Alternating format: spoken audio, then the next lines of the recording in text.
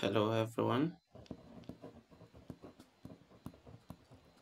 Let's provide the solution to this. Square root of y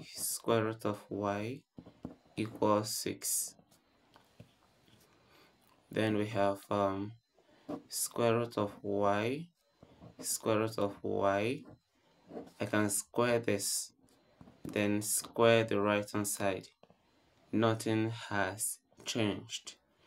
So this is going to go with this.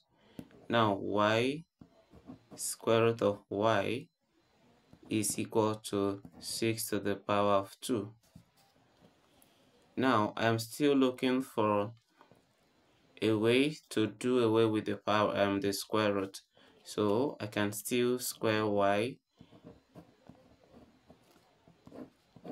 square root of y. So I will square this again, and I will still square 6 squared. Now this is y to the power of 3. Okay, 2 first, y to the power of 2. Then this can go with that, so I'll multiply this by y. And this is equal to 6 to the power of 4. Now if I multiply these two, this is to the power of 1, so pick one of the powers, pick one of the bases, and I will add 2 plus 1 to get 3. And this is equal to 6 to the power of 4. Then if I continue from here, I'm trying to move y, to move the power of y to the other side, right?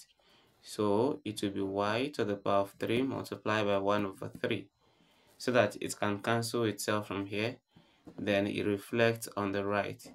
6 to the power of 4, then to the power of 1 over 3. From here, we can have this cancelled out.